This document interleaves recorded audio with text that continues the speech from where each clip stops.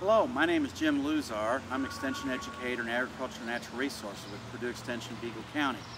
Today we're talking about the issue in the Wabash Valley area of the tulip tree poplar scale.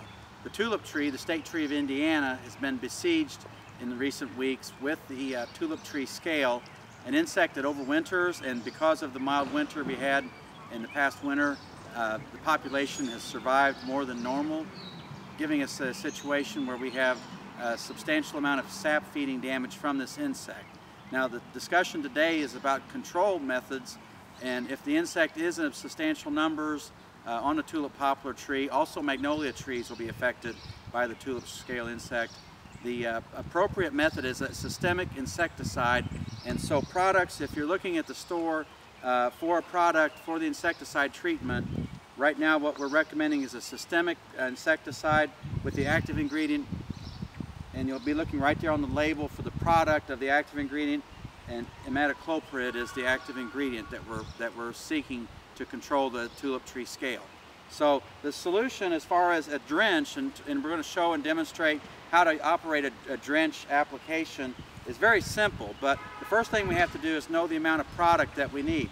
Now the label, reading the product label, we always recommend reading product label, suggests 1 ounce of material per inch of circumference of the tree at 4 inches.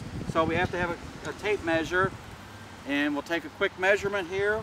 We'll look at this is the tulip poplar at 4 feet. We'll measure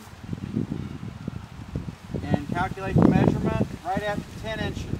So we have a 10-inch circumference times 1 ounce per inch of growth, so we'll need 10 ounces of product.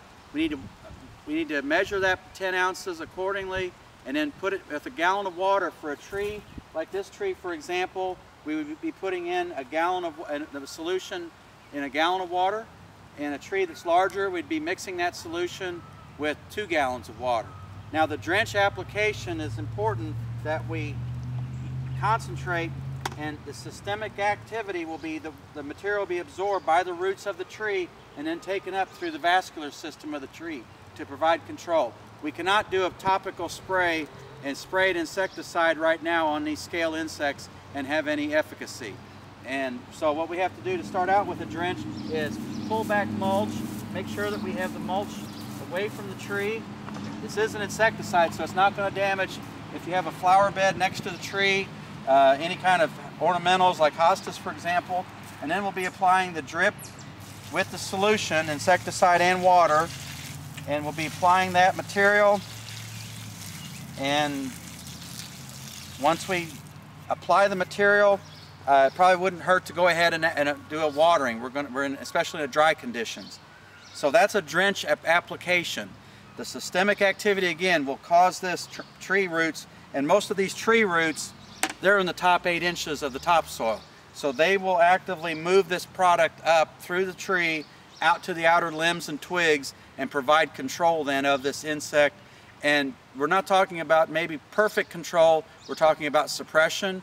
But the problem we're going to see with this insect with tulip tree scale is when we get into July and early August, these insects will multiply, and the new offspring will also begin feeding on the tree, sucking sap, and then the situation will be even more stressful for the tree.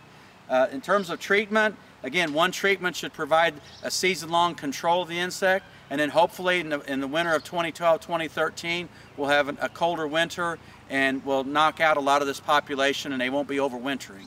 Again, with questions for this application of a systemic insecticide, a person can contact the Purdue Extension Beagle County office at area code 812-462-3371.